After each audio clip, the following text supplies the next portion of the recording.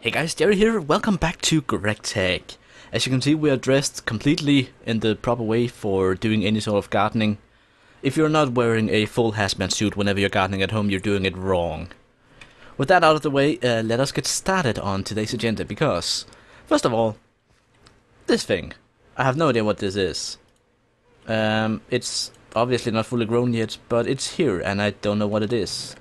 It looks interesting. I'm gonna fertilize it a bit with some seeds here and see if it ends up growing up to become something useful. It looks like some sort of mushroom, but I honestly don't know what kind of mushroom, and it's growing quite slowly. So I also had a bunch of weeds basically take over the entire lower half of the field here, so I've had to replant everything, and I've unfortunately lost the dye plants I had over here. I never managed to get a seed from them, so that's sad. Very sad, much sad. But I've set up a couple of new crossbreeds, and hopefully something will come out of it. So there's that. Now, last time we managed to get the vacuum freezer up and running, and I promised that we were gonna be doing some Tungstensteel this episode, and I'm gonna try my best to keep up with that promise. But there is an issue with it, and that is, as you probably saw on that sign I placed there as a reminder to myself, this stuff. If you want to melt this together with steel, you need a lot more power than I have. You need 500 energy units per tick. That's more than I have. It's a lot more than I have. Actually, it's not more than I have in this thing out here, but it is more than I have going to this thing. So either I need to make a direct line from the mainland downstairs, or I need to make another MFE to put in somewhere in between, instead of this thing, for instance. The MFE, of course, if you just quickly find a recipe for it, it needs 4 energy crystals, which means I need another 16 ruby dust. Gah. I don't have 16 ruby dust. So, I have 4. So that's going to be postponed a bit, but at the very least we can make the transformer upgrade so this thing can actually accept the increased voltage, and then we'll just hook it in directly to the main LAN and try not to run any other main machines whenever we're using this. So what we need to make is the transformer upgrade, which is why I had the train FR. Transfer. This one. Transformer upgrade. So we need 2 gold cables, we need an MV transformer, a circuit, and I actually think I have most of the stuff on me right now. So let's see if we can make it. No? Guess we'll have to put in the recipe manually. There, and 5 glass. There we go, transformer upgrade. So, if we right click on this thing, with this thing, it should now, like it doesn't show anywhere, but I think if we pick it up it might show that it has the upgrade on it. But anyway, we know for a fact we just applied a transformer upgrade to it. So, if we hook up a higher voltage to this thing, it should not blow up. Now, I'm really scared actually, because I did not take a backup of the world right before recording this. So I actually don't know what would happen if it did blow up. It would be quite horrible. So I'm just gonna assume that everything's gonna be alright. Balls to the wall, let's do this. We are at the moment cooking some tungsten dust in here. I don't know if we want to wait for this recipe to finish here. Just so we don't, blow it up mid-recipe. I think that would be rather sad. I think we're gonna do that. So let us instead quickly go out and, I don't know, do something else. Let's see, what do we have? I have the nuke running at the moment, so we're building up a bit of power. I figure that's, if we are gonna make a bunch of tungsten steel, it's good to have enough power in there. Do we actually have anything here on that we can get started on? We have to... Now this is all stuff like... This is an ongoing, this is ongoing, this is something we could do, I guess. All this other stuff is pretty much ongoing, so... We do have the electric engines inside that need an upgrade. Which, in order to make those upgrades, we need, first of all, we need a soldering iron. And we also need We need, I think this one, yeah. So carpenter, bronze, iron, bit of water. Oh, we can do that. That's a start at least. So let's see, 3 iron ingots, 1 bronze, and a bucket of water. We have all this set up over here, so everything in that sense should be fine. Let's grab some from the fountain here. Jump on the wall, the hedges rather. Jump on the walls. So let's see, carpenter. Clear recipe. Pour in water. Make soldering iron. Power. Of course my battery here is empty. That's fantastic. Just what I needed. Alright. Let us... Still not done. Swap in the battery then. Get a fresh one going. Now, the reason we need the soldering iron is that we need to make these, the forestry circuits. And these circuits, the way they work is that you attach... let's just quickly find one here. Now, you make the circuit itself in the carpenter with various recipes. I think we need the intricate one, the most expensive one. So that needs water, it needs redstone and gold. And then on this thing, you need to put these... where are they again? These guys. The tin electron tubes and whatnot. And basically, these different electron tubes, they have a different effect. Some of them throttles the output. Some of them increases the output significantly, others make it more efficient, and really, like which one you need depends on what exactly you want to achieve with your circuit board.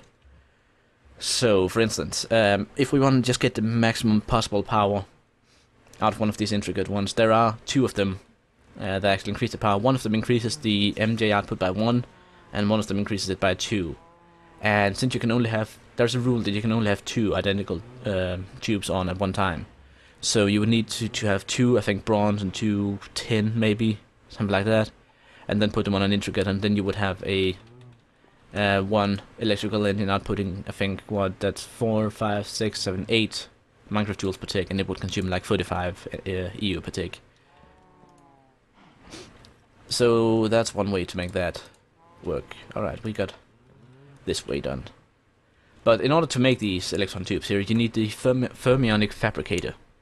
Now this thing uses microjoules in order to melt glass, and then you have the shape here, and then it'll make the electron tubes melt the glass around it.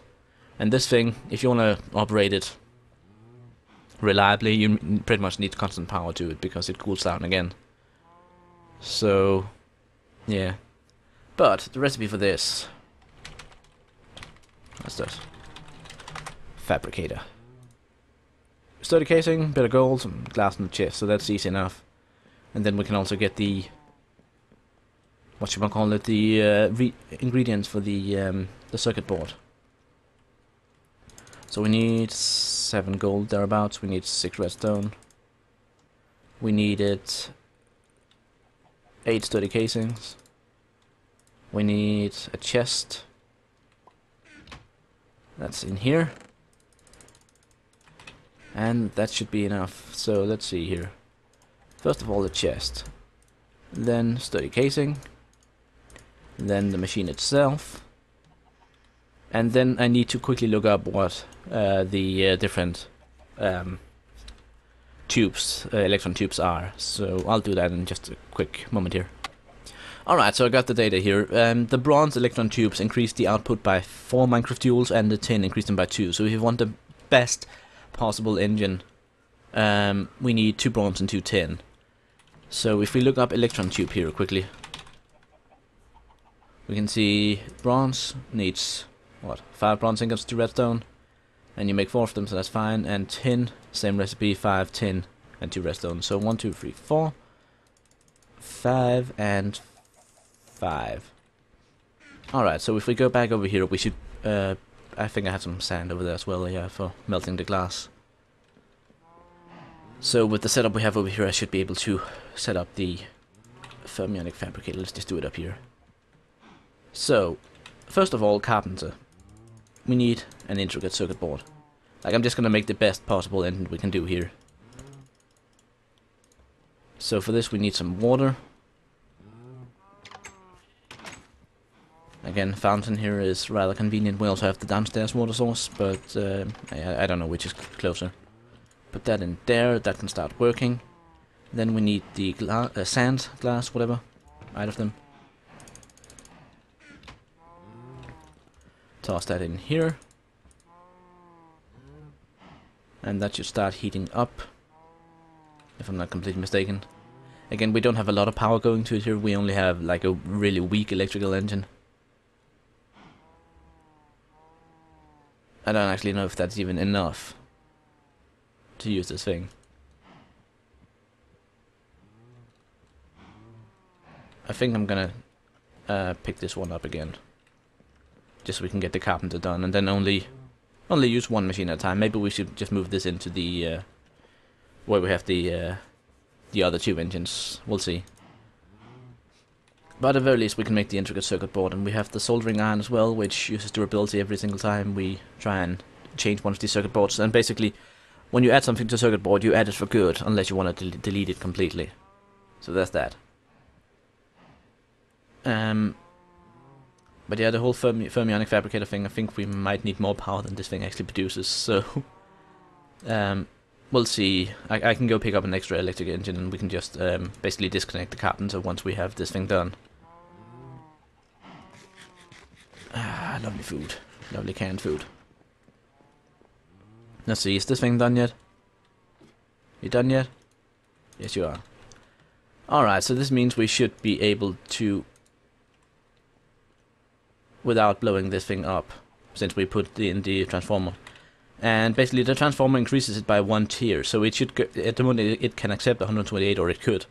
But since 1 tier higher is 512, that should be fine, and 512 is what we have running along downstairs.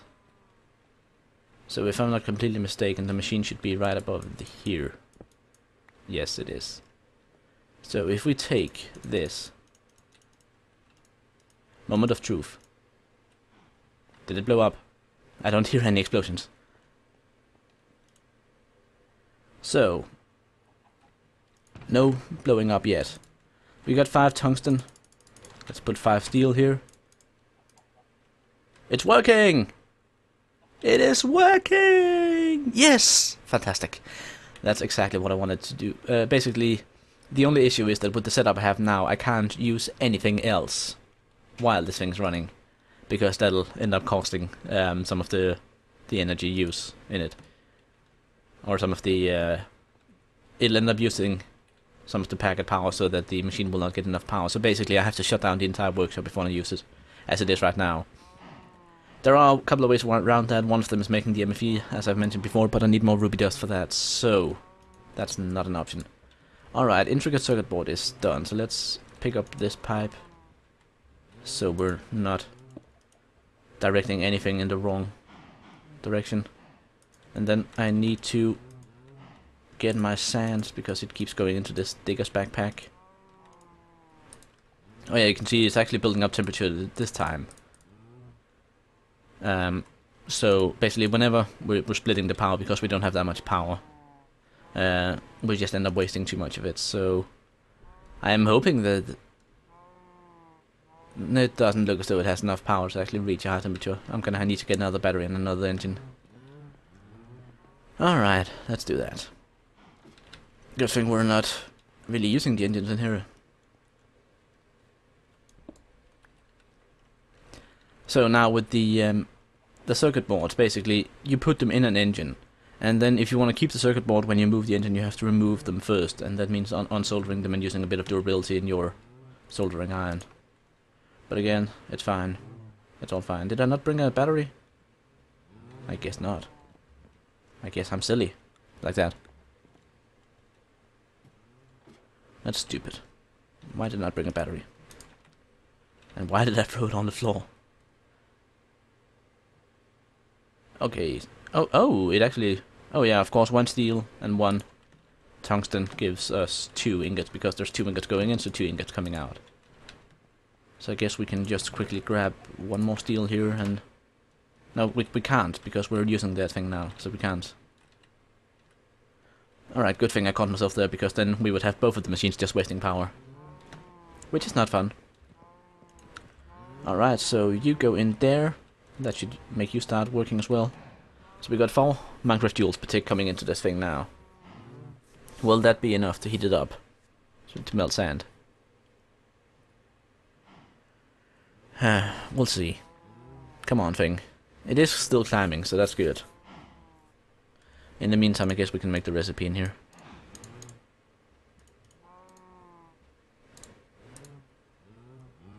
Yes, it should reach the temperature. There we are. So we got 1 bronze electron tube. Or 1 set, and we got 1 set of 10. So we can turn these off again now. So this is basically all we need. So now we just need to right click on this, put in that, and then we can say bronze. There we are. So basically, output has now, for this circuit board here, has now been increased by 4, 8, 10, 12. So this would end up being one electric engine with 14 Minecraft joules output. However, the input energy, like I think the default is like 6 or 4 or something like that, has increased by, yeah, 30, 44. So basically it uses about 50 energy units per tick and it outputs 14 or so. So basically this would make it a really good engine to power this thing. But again, it's not something we can... it actually goes over there. Yeah, no fuel. But yeah, if we turn this thing on, this thing will just rocket ahead in crushing capabilities. So I don't know. I'm gonna put in some cobblestone here and then see if our other machines are ready to for us to actually use some power over there. This thing is working, but it's only using 128, so that should still be enough in the pipe. But yeah, as you can see, all this lovely tungsten steel here, we can actually start making really good tools with it. So, hey, look at that, I managed to fill in my promise. But I guess since we're not using the blast furnace now, we can pump this thing.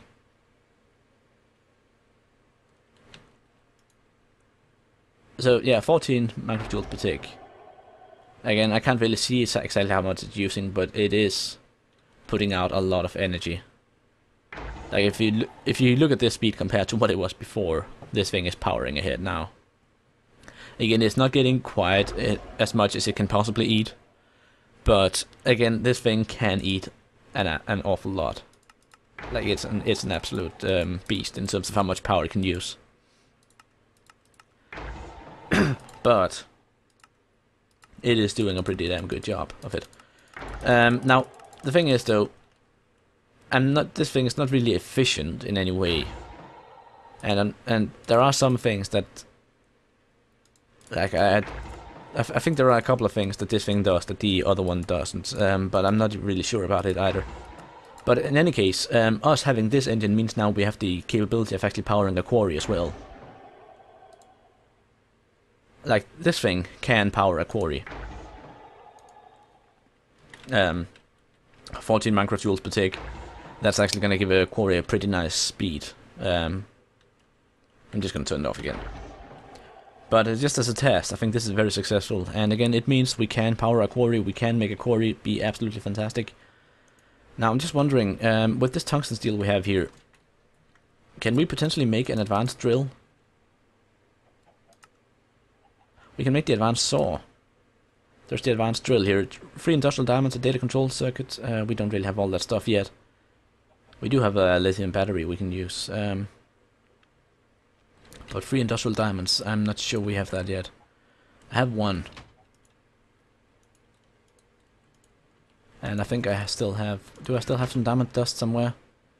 We got the data control circuit, so we just need the 3 industrial diamonds. So the question is, should I just fabricate those quickly? And then we can make the advanced drill. And then we can use this old one to make the quarry. Yeah, that sounds like a good idea, doesn't it? You know what, I'm gonna do that. Off camera, I'm just quickly gonna make the 2 extra industrial diamonds, and then we can make the big new drill. See you in a bit. Alright, I've managed to gather up the materials, and now hopefully we can make the advanced drill. So if we drill, there we go, advanced drill. Now, 3 industrial diamonds, data control circuit, a lithium battery of some sort, and 4 tungstensteel plates. Now, because of course it uses a battery, the automatic fill-in thing can't actually do the recipe, but luckily it's a rather simple recipe, so let's have a look here. Advanced drill for quickly making holes, tier 1, plus 8 attack damage. That's actually a lot of damage. It's a pretty good weapon.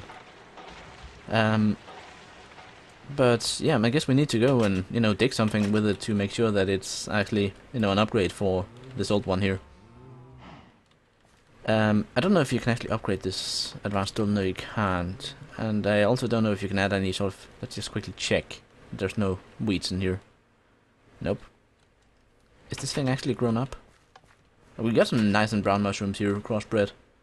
We got this thing here, which is a new plant of sorts. I think it's a green color plant, lime color plant. And this, milkwort. Source of milk. Milk powder. Chocolate coins.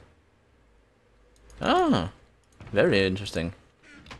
So I guess that's a way to, you know, grow milk without using cows. Fancy. Anyway, advanced drill. Let's find a way, somewhere to dig a hole. Now, this mine shaft here, it's seen a bit of everything. A lot of stuff has happened down here. A lot of stuff hasn't happened down here as well. There's really not a lot of diamonds, for instance, but there is a bunch of other shit. So let's see. There's a tunnel. Let's dig here. Oh, it has the sound, unlike the other one. 2, 3, 4, 1, 2.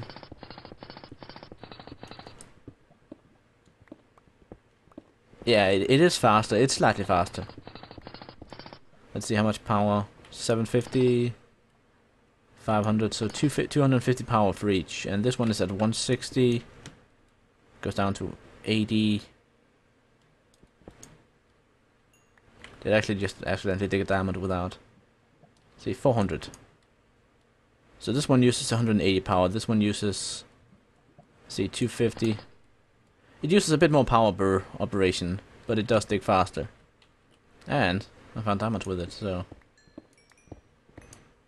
I'm not sure exactly how that counts. But it does dig faster, and I guess it can, like for stuff like obsidian, that matters a lot, that it digs just slightly faster. But it also frees up the other one for using the quarry, and then I guess if we ever want to make the iridium drill, if we have like ever get the power for that. Let's see, there's one thing I need to know.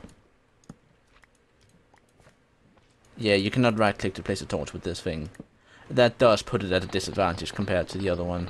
I'll admit that happily. I really love that feature with the InventoryTweaks 2 drill, that you can just right click to place a torch. But again, at least we're not compromising our digging ability. Ooh, redstone. Let's get some fortune on this stuff. Redstone is so difficult to refine if you still touch it. Like, it just takes so much time to just get even a bit of stuff out of it, so I normally just fortunate. Like, I haven't actually found a lot of redstone in the area I live in, so finding a bit now is actually quite nice. Whoa, whoa, whoa, whoa. Careful. But yeah, I think that's gonna be it for this time. We got in our very first tool made out of Tungstensteel, and we got plenty of plates, and we can make plenty more. So we can actually like get the entire tool set upgraded now. We can get see what sort of tools we actually have with it here. We have a wrench, which I never made, but this one, because it contains so much power, it actually could be very well worth it. The file doesn't matter much, saw doesn't matter much, but the advanced saw, again, that might be well worth it. Very simple recipe as well. I still have batteries. We got the drill already. Fluid pipes, I guess that's not really, but we do have the ability to now make stuff like the plasma generator, the extruder.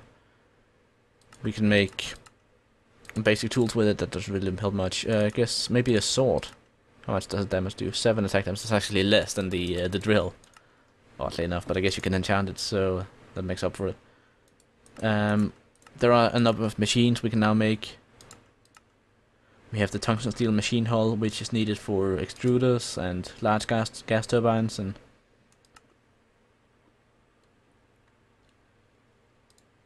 Yeah, the large gas turbine and the extruder. The extruder is kind of a nice machine. But yeah, pretty much like this. It appears that it can replace titanium in a lot of materials, or yeah, a lot of